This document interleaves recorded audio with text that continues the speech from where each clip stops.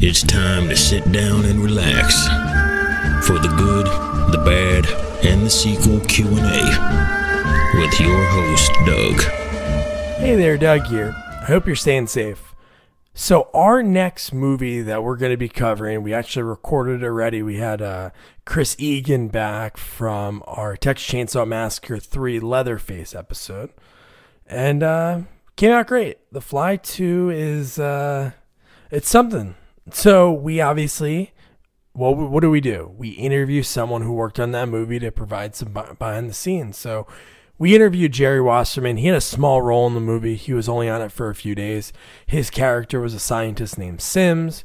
He gets his arm bit off by a mutant dog, and it's a pretty big part of the storyline.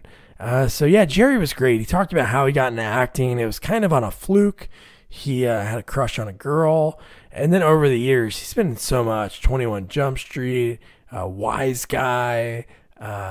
He was in the movie Alive. He had a really cool story about that whole process of filming. You name it, he's been in it. Almost 200 credits. And I know you're going to love him. Really down-to-earth guy. Here is Jerry Wasserman. Hey, Jerry. How you doing? Hi, Doug. Very well, thanks. How you doing? Great. Thanks so much for taking the time. I appreciate it. Sure. My pleasure. It's so great. So when I was sending those emails out, my wife started watching, what's that show you were just on? iZombie? Riverdale. Riverdale, yeah. Yeah. It happened to be right after you said you would take the time. I was looking at your IMDb, and I was like, are you on episode 28 yet? And she's like, that's the next one. And then we watched your scene in that. Yeah, I got ripped off there because that was the whole subplot that never got developed. I was going to come back. They were going to have a big town meeting to see who would get the money, and they just dropped the subplot altogether. So that was the end of my my Riverdale experience. So when you sit down, say for like a role like that, do they tell you that, hey, this character, Mr. Lazenby, is going to be in X amount of episodes, or? No, you know what? When you get the breakdown for the audition, they'll say possible recurring.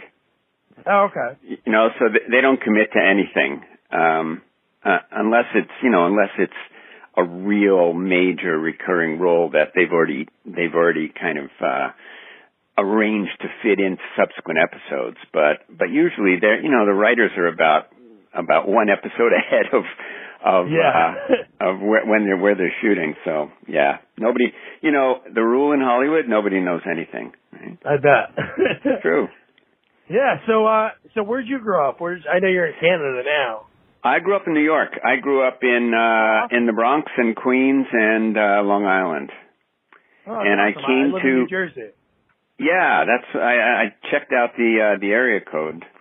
Yeah, okay, my first wife was from New Jersey, so we're practically related, you and I. We are, yeah. That was cool growing up in the Bronx.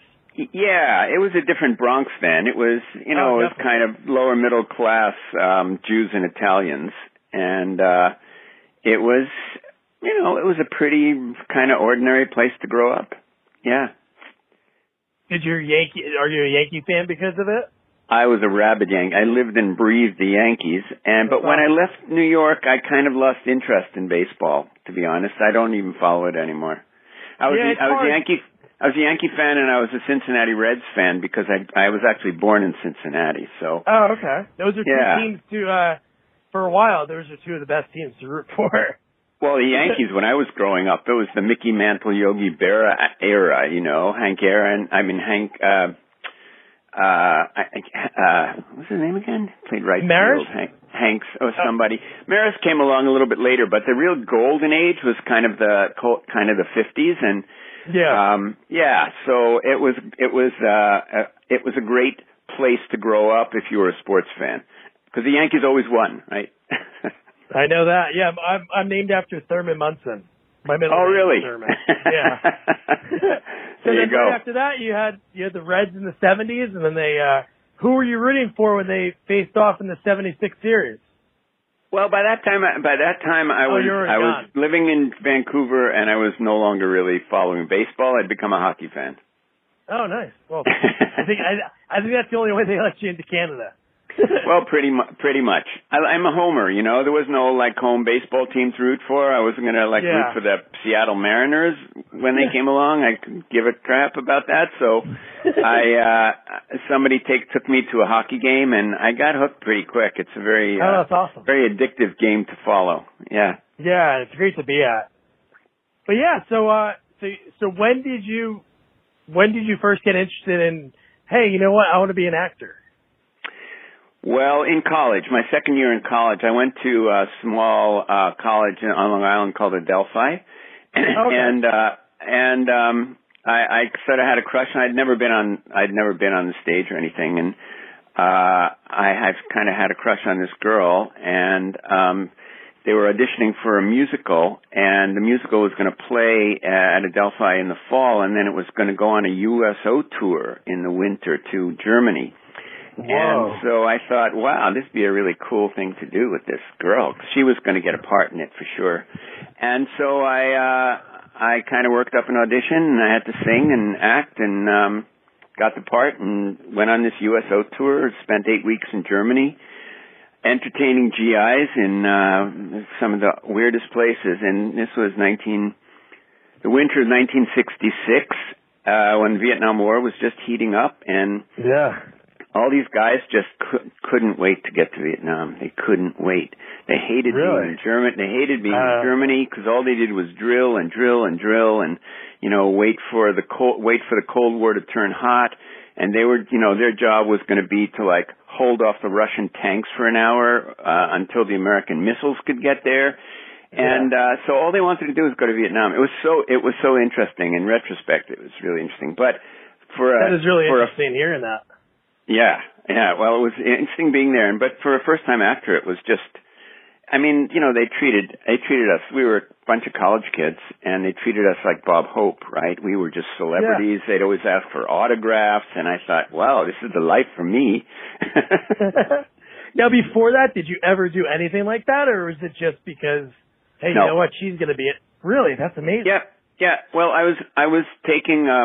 So I started off in engineering and first year, and I dropped out pretty quickly. And so in second year, I was kind of looking around for something to major in, and so I took just a whole bunch of different courses, including they didn't actually have drama courses. They were called speech courses, and so I took this speech course, and so we did like monologues. We had to like learn and recite monologues from plays. And so that was and that's when I auditioned for this show. So that was my first and only experience of performing. And, I just lucked into it. And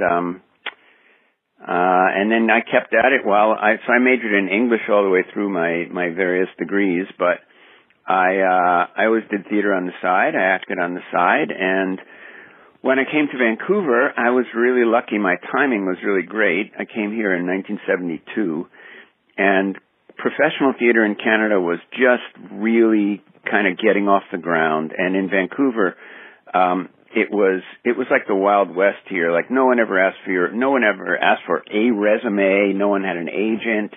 You just auditioned. So I just threw myself into a whole bunch of auditions, and I ended up getting some really nice parts, and so I was doing theater doing quite a bit of theater while I was teaching English. And in the mid-'80s, Hollywood kind of discovered Vancouver, and there was a pretty small core of professional actors and a very small core of middle-aged male character actors with New York accents. So, like, I was golden, I was just the guy they were looking for practically every show. And so, so I got a lot of work in the 80s and 90s.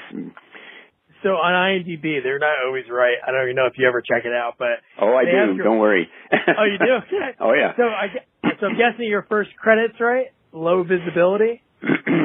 Yeah, that was a locally made film by a Canadian director who actually taught at one of the local colleges here. Yeah. Okay. Now, at this time when you're teaching, do you have your doctorate yet? Oh, yeah. Cornell? Yeah, I got my doctorate in 72, and I got the job at UBC and came out here and thought I'd stay for a year or two, and here I am, like 45 years later. Yeah. So that's, life kind of steers you where it wants rather than vice versa.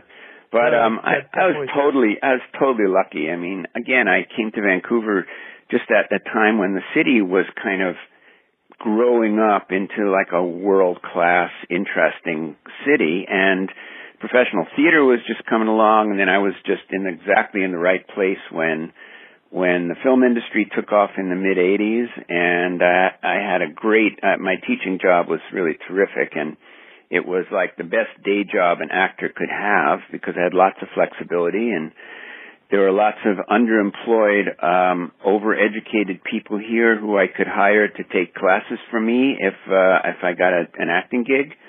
Yeah. And so I was living the dream. I was very lucky to be able to have these two wonderful careers simultaneously. And then I met my now wife in 1980, around 1980, and so I have a wonderful Canadian family, and blah blah blah. And I lucky. That's great. And then pretty early on in your career, in '87, you had a series, The New Adventures of Beans Baxter. Yeah, that was fantastic. So this was the first year of Fox. The Fox network started in '87, and it started. Okay. They only did weekends, right? They only did. I think maybe it was only Saturday and Sunday nights. I don't even think they did Friday nights. And they had like 4 or 5 shows on one night and 4 or 5 shows on the other night. And so Beans Baxter was among the first shows on Fox. It was the showrunner, the brains behind it was this crazy guy who called himself Savage Steve Holland. Who wrote all the episodes and directed all the episodes, and he was just this wonderful, crazy, nutty guy. And it was kind of a Get Smart-ish series, but the Get Smart character was really the smart character was a kid, and it turns out that his father was secretly working for the intelligence services, and he'd been kidnapped by the bad guys. And so young Beans, is kind of recruited by me. I was sort of his recruiter, to work for the intelligence service and to help to find his father. And it was just a wonderful, crazy show that had a lot of really, really interesting guest stars like G. Gordon Liddy, who'd just come out of jail after Watergate, was one of the guest stars, and Dee Snider from Twisted Sister had a whole episode around him, where we do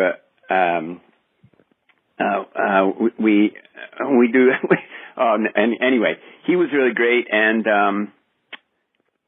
so that was wonderful. I mean, I was really just learning my craft. I'd only been doing it for a couple of years because acting for the camera is a whole lot different than acting on stage.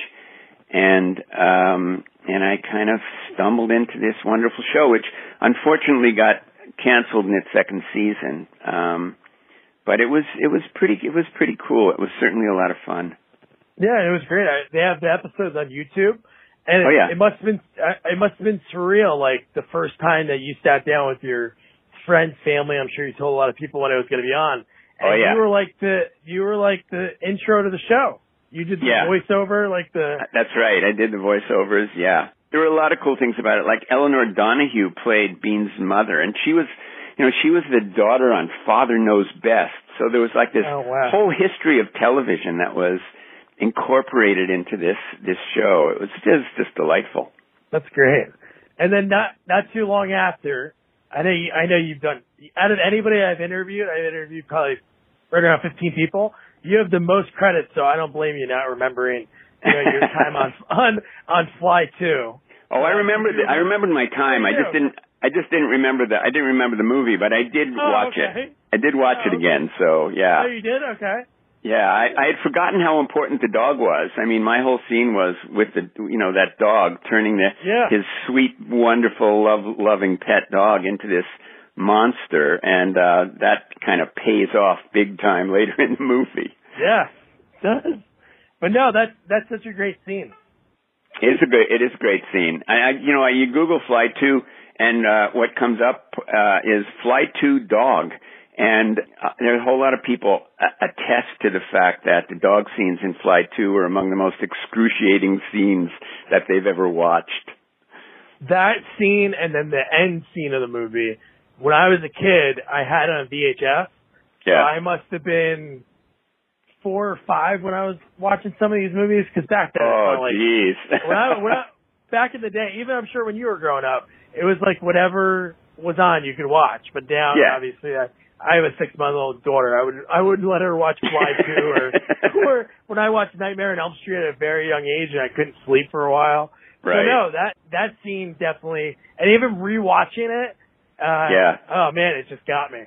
I actually found the opening scene, the birth scene, to be the most difficult to watch, the most horrifying. Yeah. No, that was pretty rough. Yeah. And that movie had a great cast. Do you remember how long of a shoot it was for you?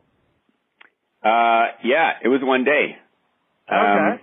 Yeah, it was one day. I mean, I had to go in and get fitted for the prosthetic fingers, because that was the big deal, right? That this dog monster bit off a couple of my fingers, and there's only like a flash of it in the movie, but right after the movie, I got a whole spread in Fangoria magazine where they featured the bitten off finger effect. So that was kind of cool. But yeah, so I just, I had a fitting for the prosthetic fingers and went in and shot the scene in one day, and I think I made like $300 on it, and I've been getting residuals ever since. Oh, nice. It's one of the 2 movies that I got the most residuals for in my life, even though I was only in the one scene and I only made a couple $100, but The Fly 2 and Look Who's Talking just keep on giving. Well, I'm sure Look Who's Talking that movie crushed in the box office. Yeah, but The Fly 2 has surprised me. I mean, I wouldn't be surprised if The Fly is shown over and over and over again, but The Fly 2, I mean... Yeah. Did you remember did you see the first one? I didn't. I mean, I may have seen it, but I don't remember seeing it. I read the Wikipedia entry about it. I remember Jeff Goldblum. I'm sure I've seen, scenes from it, or I saw the trailer or something. But no, I don't think I actually did see the movie. Yeah, I remember seeing, I had a lot of VHSs that were the sequels. My dad used to get them. He was a garbage man, so he used to get like a lot of free movies from people, and it just happened to be like sequels. So that's why I kind of started this whole thing, because I always find them so interesting that just doing a follow-up of a movie that sometimes it involves like the storyline, sometimes it's just something off the wall like some movies. But so what do you think of the Fly 2 as a whole? I didn't think it was that bad. I mean, again, reading about it online, it got some really terrible reviews, and it's got very low ratings on Rotten Tomatoes, and on IMDb, I think it's got a 5 rating, which isn't the lowest I've ever been on, but it's not very good. I thought that was pretty good, actually. The acting, I thought Eric Stoltz was good. I thought the kid who played the Brundle character as a kid was really good. Oh yeah. And I mean, it was okay. In retrospect, the special effects are a little cheesy, and like the archaic computers are a laugh. But it was 1989, so that's what you got back then.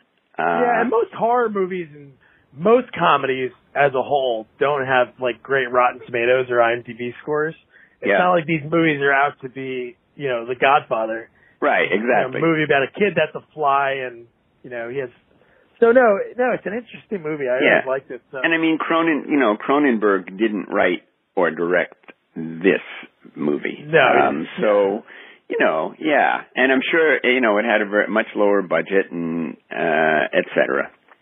But I was glad to be in it. You know, it was one of those, got my fingers bitten off. It's one of those key moments in my film career. Yeah. So yeah, and then you were on some pretty awesome shows over the years. 21 Jump Street you were on multiple times. Yeah, that was really interesting. The cast for that show was awesome. The cast for that show was awesome. And when I tell people about my experience on 21 Jump Street, it's really kind of about watching Johnny Depp, because even then, Johnny Depp was like a star. He was a young star. He hadn't completely like exploded into the firmament yet, but he was a star, and he was like surrounded by handlers, and he was this, you know, young, really good-looking guy, and he was the star of the show, and they were in Vancouver for 5 years. Vancouver was like nowhere. Here's this young, budding stud star, and he was so professional, and he was so cool and funny and friendly and easy to be around, and just so unlike the cliche of that kind of you know, kind of Hollywood kid who's spoiled and has everything and just, you know, doesn't really have to be on time and doesn't have to take anything seriously and can trash his hotel room and party all night and stuff like that. Like, he was just the opposite of that.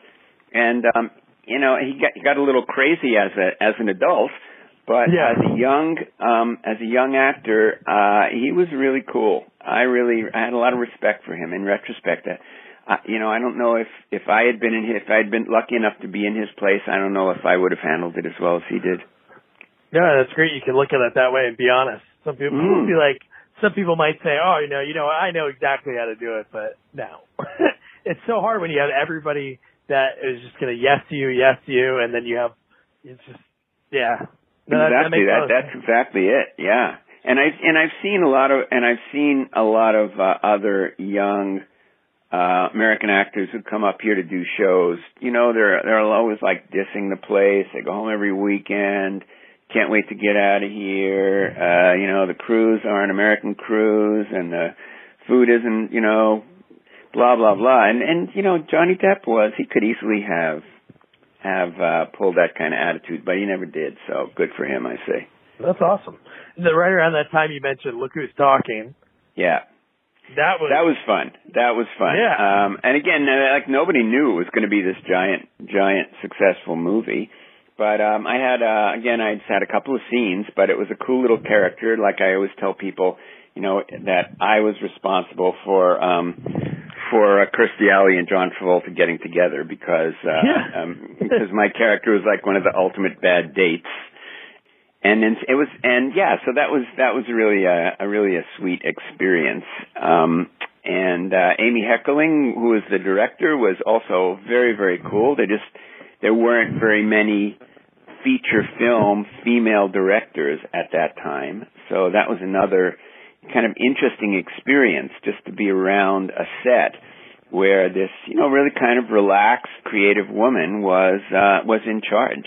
And was getting, you know, respect from some pretty big time and experienced actors. George Segal was in it, and Olympia Dukakis, and Bruce Willis, and so that was a really good experience. Again, I had a small part, and I was only on set for a couple of days, but it's been a movie that's really paid off for me in a lot of different ways.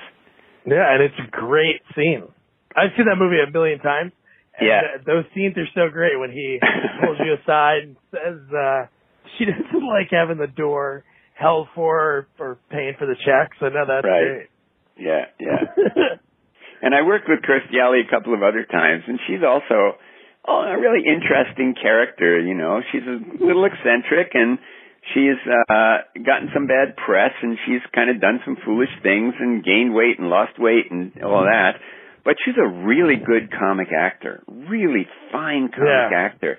And again, you know, someone who has been really serious about her craft, even with all the other stuff that's gone on in her life and career. And I really enjoyed working with her. I did a TV movie with her later on called Right and Wrong, where she was a Hollywood screenwriter, and it was about how she couldn't get respect in Hollywood because she was a woman, and it was another really kind of interesting performance from someone who often, kind of people laugh at because Kirstie Alley, she's a Scientologist. Yeah, well, she's also a really good actor. Oh, God. No, I'd have to look on Oh, no, it's okay. TV. Yeah. I'm sure I'll be able to find it. But no, the reason I asked is I don't know, was it like late 90s, you think? Early 2000s? Hang on, I'm going to find it right now. I'm just kind of scrolling. That's not a topic that people would talk about. Like you mentioned before, like having one of the few female directors you're able to work with. It was 2007. Oh, okay. Yeah, 2007, and I can't remember. It was a TV movie. I can't remember what. It was for Lifetime, actually. Yeah, it was a Lifetime movie, 2007. Yeah. And do you guys like remember each other or like reminisce? Because you've been on a lot of sets, so I'm sure there's people you've worked with. Yeah, I kind of reintroduced myself to her and reminded her, and she said, "Yeah, I remember," and I think it was the Super Bowl was on around the time we were filming, and so we watched some football together. Oh, okay. Yeah. You're like, hey, I was your really bad date. I'm the reason you got with Travolta. I was one of her bad dates. There was a whole series of bad dates in that. Yeah. I was Mr. Anal. And send back the silverware, and I wouldn't drink from the water, and yeah. No, that was so great. And so one show you were on that was like right around that time, and you had multiple appearances, and then later on you were in a bunch of them. Wise Guy. Yeah. Really, I worked with a guy who was in his 50s or 60s, and he told me to watch it. So like every day he would bring in these DVDs, and he's like, "Come on, bring it home, watch it." So like I finally watched it. I think it was only the first season he gave me when Ray Sharkey was still on it. But talk about like an underrated show. That show is so good. It was a really good show. So the big breakthrough in Vancouver happened in around 1987. Was part of it was the Fox network starting up, and because they were just a startup and they were trying to save money, they came up to Canada to film, because at that time Canadian dollar was worth about 60 cents to the U.S. dollar, and so they saved a lot of money. But the other big breakthrough was right around the same time, 87, 88. Stephen J. Cannell came up to Vancouver, and he built a studio.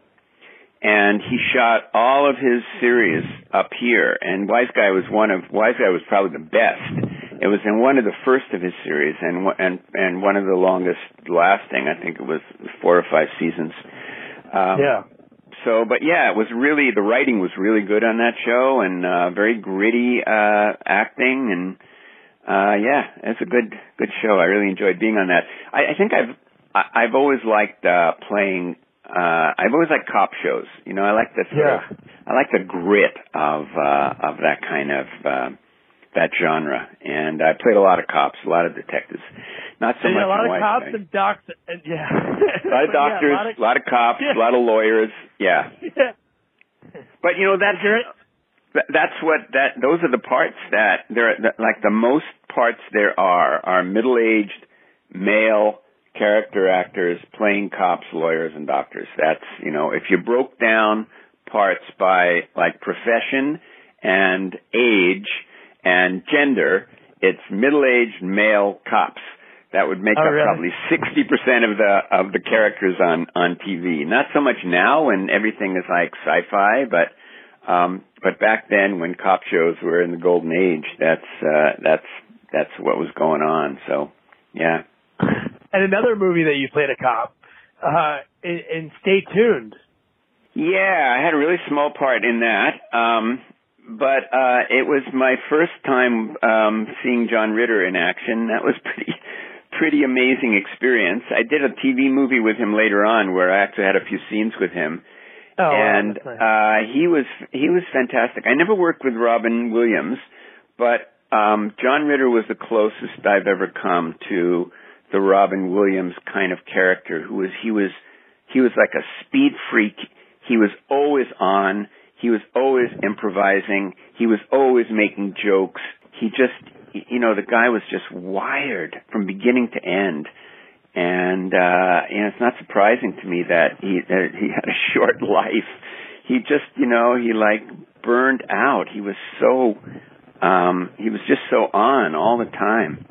Really a talented guy, but exhausting to be around.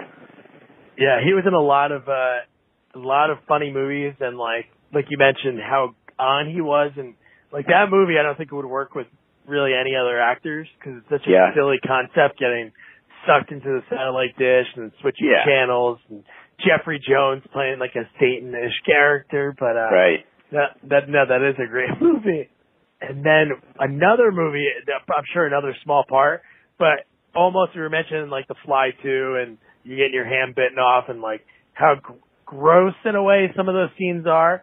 But you were the co-pilot in the movie Alive, and that's a really that was if I had to choose one movie or TV series that like was my best experience, that was my best experience for lots of reasons. What? Yeah. Why is that? So it's a true story, first of all. Yeah. Yeah, so I read the book. The book is absolutely fantastic. So it's this Uruguayan rugby team that was flying to Chile for a match over the Andes in the winter, and they crash landed on a glacier at, 12,000 feet. And there was no radio contact, and so everyone thought that everyone had died in the plane crash, everyone back home, and they would go up and find them in the spring when the thaw came and they could get up the mountain. But in fact, there were survivors. About half the plane survived, and they were there for like 3 months until two of the guys actually hiked out and got help. But to survive for those 3 months, they cannibalized the dead bodies of their friends who were killed in the crash. And when they got back home, there was a big scandal because it leaked out that they had survived by cannibalizing their friends. So anyway, so the movie is a really good adaptation of that really powerful story. So I was the co-pilot. My character's called the co-pilot, but I was actually flying the plane. So, and it was my fault that the plane crashed. I had one really great scene before I died, which was a really kind of disgusting scene where the pilots were kind of crushed in the nose of the plane, but my character wasn't quite dead, and two of the guys come into the cockpit to try and use the radio for help. The radio's dead, and they try to get information from me, and I kind of mumble out that I want them to get my gun because I want to shoot myself because I'm in such bad shape. I'm in such pain. So what was great about it was it's a great story. It was a nice little part. Really good actors. Ethan Hawke was the main played the main character. I saw that. I've seen that movie. I haven't seen it in a long time, but I didn't even realize that was him. Yeah. But the best things about it were, so it was directed by Frank Marshall. So Frank Marshall and Kathy Kennedy are like the king and queen producers in Hollywood. Like they produced the Star Wars movies, they produced Back to the Future, Indiana Jones, the Bourne movies, and this was only the second movie that Frank directed, and Kathy Kennedy produced it. And they were like Hollywood royalty, but they were fantastically nice and generous. And one of the things the actors who played the kids on the young men on the plane who survived, went on this, they shot the film in continuity because the actors had to lose weight over the course of the film and grow beards and stuff. And so, because they were living on like 1,000 calories a day. And so they put the actors on this 1,000 calorie a day survivor's diet, and Kathy Kennedy, like one of the biggest producers in Hollywood, went on the diet with them, kind of in solidarity with the actors, which I thought was just so fantastic. It was filmed in the Rockies, in Canadian Rockies, and on a glacier, and they'd fly us up in a helicopter to the top of a glacier every day, which is really super cool. That is really we stayed cool. in a kind of a ski resort. But the very best thing about it was, because it was a relatively big budget Hollywood film, they brought all of the actual survivors of the plane crash from Montevideo, Uruguay, up onto set as consultants. Whoa. And so I was able to talk to the two real guys who were the last people to talk to my character before he died. And I was able to watch the main guy, the guy that Ethan Hawke played. One of it's like his mother and his mother and sister were on the plane and were killed in the crash. And he had a necklace that his actual sister wore on the plane, and he gave it to Ileana Douglas, who played his sister in the movie, and she wore it in the scene. So I was able to watch him watching the scene where his mother and sister are killed. And it was really powerful stuff. And these were very interesting guys. They were educated, professional, very articulate, and so that whole experience was just amazing. It was an amazing, amazing experience in every way. And that just sounds the way, like you mentioned, how powerful they are, the king and queen of Hollywood. They do things right. To be able to fly them, so everything is correct, and that's a I mean, it's one of the perks of a big budget feature film is that those kinds of things are doable, whereas in most of the kinds of projects that I've been involved in, they wouldn't be doable at all. But again, it was kind of like my experience with Johnny Depp. Like, here were these people who could have been obnoxious power trippers, and they were just the most gracious, lovely, and smart, creative, talented people at the same time. That kind of combination in any business is hard to find, but in showbiz, it's really rare. So when you get it, you really you got to savor it. Yeah, that's such an amazing experience.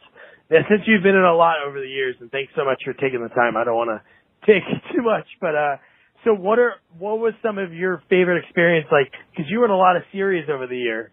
Yeah, you were in Madison, Cold Squad. Madison, Cold Squad were Canadian series. Cold Squad was cool. It was a cop. It was a cop series. I was the head of homicide, the chief detective for the first season. They wrote me out in the second season. It just kind of broke my heart. Madison was a cool, kind of a teen soap opera that took place. Madison was the name of the high school, and I was the dad of like the bad kid, the bad boy in high school. So that was a lot of fun. There was some very talented people came out of that. Will Sasso was one of the kids who kind of emerged from. I don't know if he was there at the same time. Now that you mentioned it's a Canadian show, I interviewed Matt Hill. Was he on the show when you were there? Don't think so. I mean, he might have been. He might have had like a guest star thing. But he wasn't. I don't think he was one of the regulars. I'm not sure. Yeah, I think he might have been on maybe the earlier years. You were on it in 97? I was on it for 5 seasons, I think. Okay. But he was only on a couple episodes, so maybe we can probably shoot together. I think his character was like Bully or something. But I talked to him, and he was a really down to earth guy. Yeah, no, he's a cool guy. Oh, he did Ninja Turtles, right? He did like the voice of the Ninja Turtles. He was one of the suit actors in the third one, so I talked to him about that. And, he was a really, really cool guy. Some great stories, but there's a lot of really great actors up here. My favorite series, just to get back to that, I don't want to keep you all day, but definitely my favorite series experience, other than Beans Baxter, was Beggars and Choosers. So that was a series on Showtime around the year 2000, and it was really a really creative show. It was about a fictional TV network, and I was the lawyer. I was like the corporate lawyer for the head of the network, it was a show that was kind of ahead of its time. I think if it, 10 years later with the proliferation of cable shows, it would probably still be running, but it was canceled towards the end of the second season. But it was a really good show, really good. It's not even, I don't even think it's available on DVD. But there was a cast of dozens, and it was just all about the kind of absurdities of life in Hollywood, before Entourage and before all those other shows that became really popular. So I think I'd have to say that was a great experience for me. That's awesome. Yeah. I know you mentioned some great actors that you worked with. Was there anybody else that you had a great experience with over the years? Well, I've had lots of really good experiences. I would say I had a really small part in a movie with Sidney Poitier called Shoot to Kill. Early on in my career, again, kind of like 87 or something like that. It wasn't a very good movie, but we were cops together, and that was kind of thrilling. I was on iRobot. I was, Will Smith and I were cops together. That was kind of cool. I think my favorite of all these was a TV movie called A Cooler Climate with Sally Field and Judy Davis, who both got nominated for Emmys for that. It was kind of a soap opera-ish movie. And Sally Field was awesome. She was really something to watch. Very calm, again, super nice and super professional.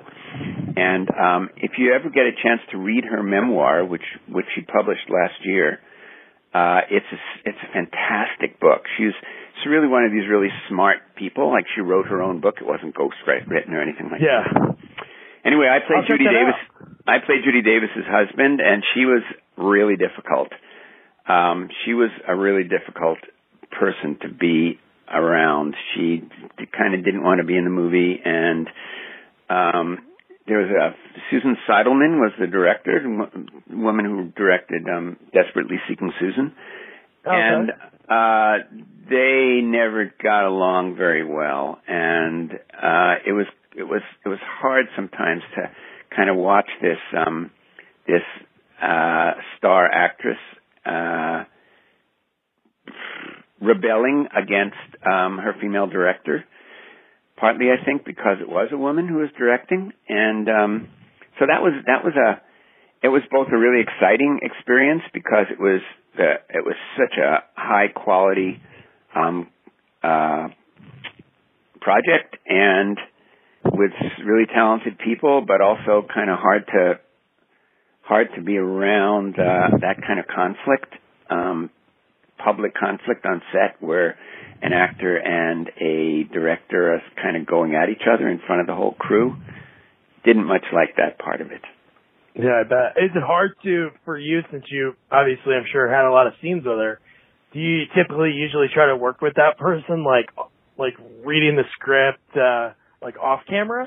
Yeah, you try, but there is a hierarchy in television and film, and stars aren't always willing to spend time off camera with the hired hands they have to do scenes with.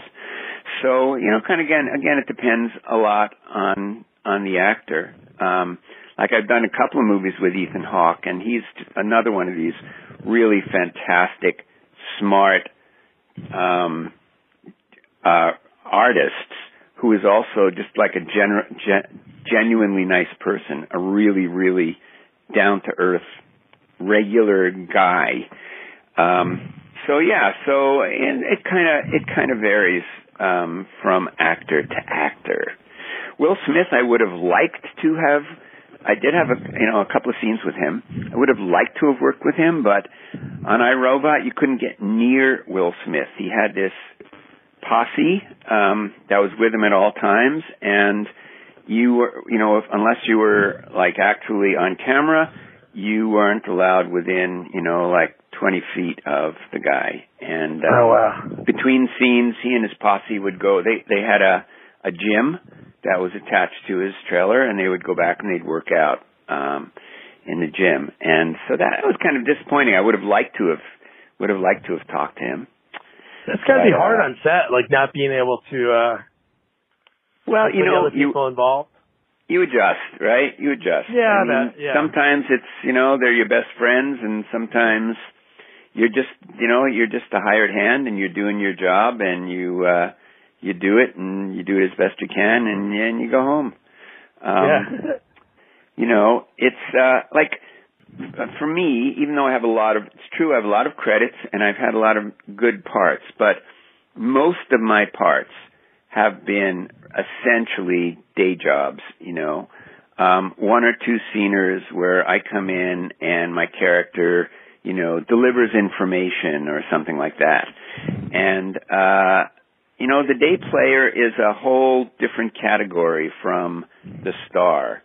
Yeah. You often come in, like if it's a series and you get hired as a guest star for one episode, you don't really know the history of that series. You don't know the history of the actors and whether they got along or not. You don't really know. You're just kind of stepping in the middle of something, and nobody ever really fills in the backstory for you except in the most minimal ways, like information that you absolutely need to do it. But it's, you know, it's kind of awkward. It's like, you know, there's like this family that's together for a year or two, and you're there for one day, and, you know, they're just not that interested in spending time with you. So you learn to do your job as efficiently and as effectively as possible, and then get out and just kind of keep a low profile.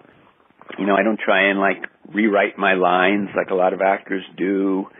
And I don't necessarily try and, you know, make friends with the other actors. I will often try and get a photo. You know, if I'm doing a scene with somebody, I'll say, you know, like between scenes, is it all right if I get somebody to take a photo of us together? And, you know, 99 times out of 100, they'll say, yeah, sure. But so I've got a photo with Sidney Poitier, right? I mean, that's awesome. I think that is awesome. That is really cool. Yeah. So it's great that you mentioned that. So I interviewed Jason Kravitz, and he's been in a bunch of stuff, and he was the last episodes of Friends. Yeah. And he said when he was on set for that, kind of like what you just mentioned, him and Paul Rudd were standing next to each other, and they said how awkward it was for them because the main characters of the show were the ones that were so emotionally involved because they were worked together for so long. So he said, like, watching them during the final scenes, like, crying, they said it just felt so awkward because they were like, I don't know, like, what to do. Should we, like, look away or, like, go outside? Yeah, you know, go outside. I'd go outside. You know, you just want to stay out of the way. It's their life. It's not even your business at all. Yeah. So just speaking of that, so I did a couple of episodes of this very short-lived series with Jason Alexander called Hit the Road. And he's another like John Ritter guy, you know, really, really funny and kind of on all the time.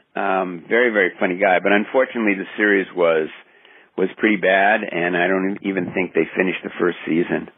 But it was fun. It was fun to work with him. He's again a really, you know, like these comics, man, they just exist on another plane that's different from the plane that those of us who live normal lives live on. They're just like their minds are going a mile a minute, and they're always thinking up new gags, and you know, they just look at the world in a different way. Yeah, that show looked like it would have been pretty cool. It was on like a AT&T network. Yeah, it was on one of those relatively obscure. I don't even know what they are because we don't get them in Canada. But yeah. So again, it was like the first season. They would kind of trying stuff out. They probably, if it had gone to a second season, they might have, you know, moved it back to LA. But it was cool getting to work with him. He's a really talented guy. I've done a couple. I was looking through my IMDb in preparation for this. And I realized that I've also been in a couple of movies that have been rated among like the worst of all time. And what are some of those? Well, one of them was Mr. Magoo, which is on IMDb. It has like a 3.1 rating. I had a really nice part in that, and I enjoyed that one. Oh yeah. Nice. Because I lost a leg, so I had a prosthetic. Leg, which was kind of cool. But the other one, and the worst one, a lot of people say this is the worst movie ever made, was Blonde and Blonder with Pamela Anderson. I never even heard of that one. Well, for very good reason. For very, very good reason, yes. We covered one of the worst ones already earlier. We did Son of the Mask. I don't know if you ever seen that movie. No. I missed that one. Lucky for you. Lucky for me, yes. Yeah. And so a few more things. And again, thanks so much for taking so much time. I'm sure you're a fan of Police Academy. You were on the series for an episode. That was one of my favorites. That was one of my favorite episodes because I played a dead guy. So I'm this mafia guy, and I have a heart attack at a dinner in under the opening credits. And then Joe Flaherty, who's really funny, who plays one of the cops, he's like one of the SCTV guys. He has, I forget what the deal was, but he has to pretend that I'm alive. And so he hauls my dead body around through the whole episode. So I got to play this.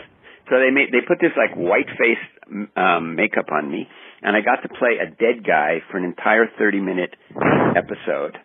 And that was really fun, because it's not like you're a dead guy lying on the ground face down. Like you're a dead guy that they put in a chair to try and make other people believe you're a live guy. So you have to control your breathing. You can't laugh. You can't scratch your nose. That was a really fun gig. So if anybody's listening, if they are going to reboot Weekend at Bernie's, call Jerry Wasserman. He can play a good That's right. Actually, this episode was called something like that. It was called Weekend at something. Yeah, it was a play on Weekend at Bernie's. It's exactly what it was. It says, Dead Man Talking. It was the name of it. Dead Man Talking. Oh, yeah, I knew. Okay, so it was a play on one of those things. Dead guys. I died in a lot of really kind of interesting ways over the years too. Any favorites? Well, most recently I played the President of the United States on The Flash, and I was killed by aliens. You're killed by aliens? Even killed by aliens, and even it was an alien invasion, and they blew me up, and even Supergirl couldn't save me. So that one was right up there. Right up there. That's so cool. That's so awesome.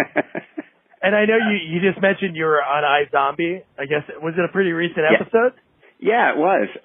Yes, so it was just on, I guess they just repeated it last week.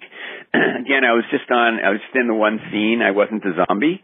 I ran a restaurant that served heads to zombies, and my heads were all stolen. So I was very upset. Yeah, and so that was one of those shows where I came in the middle of like their last season. It was like their 5th or 6th season. All these people had been working together for all these years. I'd never seen the show. I had to do a lot of guessing at what the relationships were, both among the characters and among the actors. And again, I mean, fortunately for me, it was a really relaxed, cool set, and everybody was really nice. But it was, it's tricky. It's tricky being a day player in those kinds of situations. Back in the day, back in the 80s and 90s, it was sort of the golden age of, really even before cable, it was kind of the golden age of TV movies. And for some reason, like for a while, Vancouver was like the TV movie producing capital of the world. And I really enjoyed working on TV movies because you didn't really have that experience where people were together for months or years and you were coming in the middle of something that you didn't really know about. Everybody kind of started together and ended together, and even if you're only a day player, the entire movie was being shot in 18 days or something. So there wasn't a lot of time for people to develop histories that you weren't a part of. I got to do a lot of great stuff. Again, I was looking through my IMDb, so I did the first professional job that Sandra Oh ever had after she came out of theater school was a Canadian biopic called The Diary of Evelyn Lau.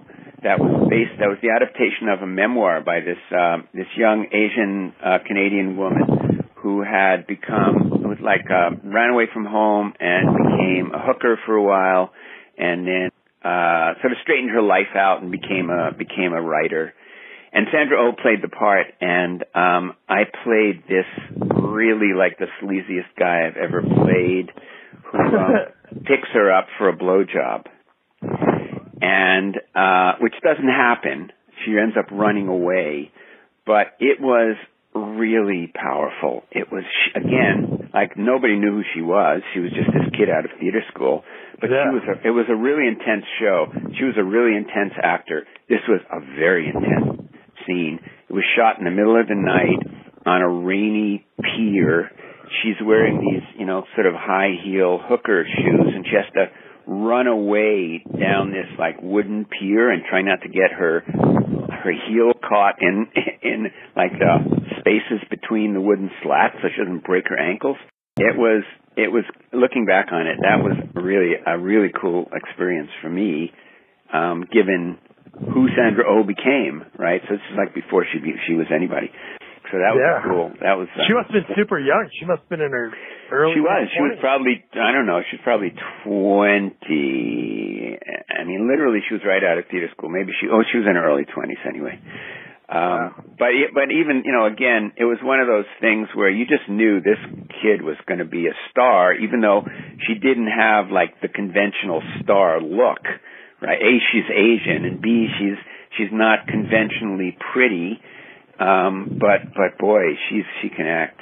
So that was really cool. I did a really good, another really good, I thought, TV movie, with, Rob Lowe and Jennifer Grey called Outrage, where I played a cop. That was a cool experience.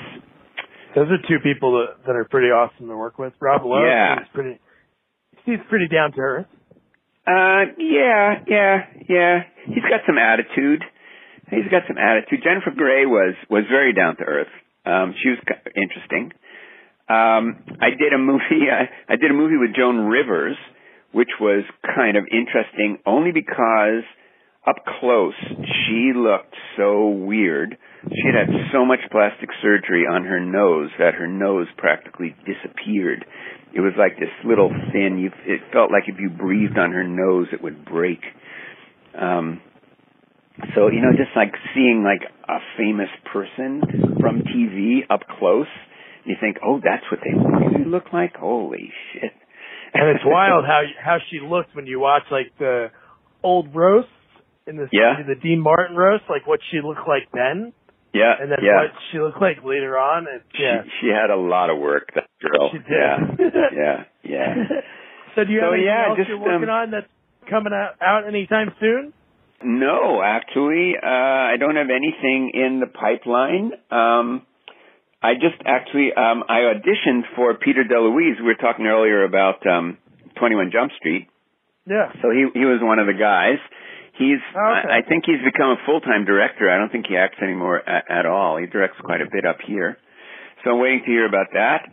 It's a TV movie, but I've got an audition for a Hallmark Christmas movie on Tuesday. Hallmark's kind of taken over where Channel left off as the sort of mainstay. Like they've moved all of their production up to Vancouver. And they've got like a half dozen series and like a half dozen movies going on at any one time. It's a factory. So that's is it really because good. of the cost? Is low cost to shoot there, or? I think it's because of the cost. Yeah, I mean everything is cheaper up here. The dollar is cheap right now. The Canadian dollar is about 75 cents US. So you're getting you're getting a 1/3 premium for your American buck. The cost of actors and crew up here is less. There's a really great infrastructure that's developed over the last 30 years. Crews are really, really good. There's lots of pretty good actors, and there's fantastic range of locations. There's urban, there's there's mountains, there's water, there's forests. You can be anywhere. It used to be like every show shot in Vancouver was either set in nowhere land or it was set in Seattle. And now, now that there's a whole range of places that Vancouver stands in for, and sometimes it even stands in for itself. Not very often, but yeah. So I'm pretty sure that Hallmark is up here for the costs. I don't think they're up here because they like Canada or they like Canada or something like that. Be nice. Well, everybody, be nice. Everybody likes. Everybody likes Canadians because we're so nice. Yes. Sorry, you're officially a Canadian. I have dual citizenship. I finally got my Canadian citizenship. So for a while you couldn't get a dual citizenship if you were an American citizen until I think the late 80s or 90s. So I think in around 1992 or 3 I got my Canadian citizenship. So when I travel to the States, I use my American passport, and when I come back into Canada, I use my Canadian passport, and I have to file taxes in both countries, unfortunately, even though I only pay tax in one country. But it's really good. My two Canadian kids both also have American citizenship. Oh, cool. My son lives and works in Brooklyn, so that works out really well for him. Yeah. No, you visit him and show him your old stomping grounds? Aren't there anymore. In Brooklyn. I hardly ever got into Brooklyn. You know, when I was growing up, you were either from the Bronx or you were from Brooklyn. You were either a Yankee fan or a Dodger fan. There was nothing in between. No one was ever a Giants fan. There were, the Giants baseball team existed then, but I don't know. Yeah. Maybe if you lived in Manhattan, you were a Giants fan. Yeah, maybe. It's nice. It's nice going back and seeing. Man, New York has changed a lot over the years, over the decades since I lived there, for sure. But I'll tell you, it's been very, very interesting for me as an American living in Canada and kind of straddling the border and being able to see and experience both countries and both cultures from both sides of the border. It's a really unique and privileged perspective. I think I'm very lucky to be where I am and to have the kind of knowledge of American culture that I have, and yet I don't have to live there right now. Which I'm pretty happy about. I bet. I still get to vote. The last place I lived was in upstate New York, so I get to absentee vote in New York State. Oh. Yeah, so I can vote in the presidential elections, and I can vote in the congressional elections, and but I don't regret the move at all. I really have become a real Canadian nationalist over the years. I think it's an amazingly wonderful country with problems of its own, but nothing on the scale of the problems that I think the U.S. has right now. Yeah. Sorry to say. Yeah, no, I hear you. Yeah. Well, Jerry, you've had an amazing career. Thank you. I hope it's not over. Don't talk about it in the past tense. Up until this point, it's going to keep going. Thank you. Thank you very much. And hey, one thing I wrote down before we were chatting, I forgot to mention it. You were talking about how great of an experience and how down to earth Ethan Hawke was. I don't know if you're a fan of Stranger Things or your kids watch it. I'm not a fan. I have never watched it, actually. Is he on an episode? No, his daughter is one of the stars in the latest season, and you're kidding. Great. Yeah. No, I didn't know that. I'm gonna have to watch that. Yeah, he wrote something. Yeah, he wrote something. I don't know if it was on social media or something, congratulating her, and I was like, no way. But yeah, really. Yeah. So when you said that before, I was like, oh, let me jot that down to let you know. But yeah, if you ever do check it out, it's a cool show. But it's just really cool that his daughter's following in his footsteps. Oh, no kidding.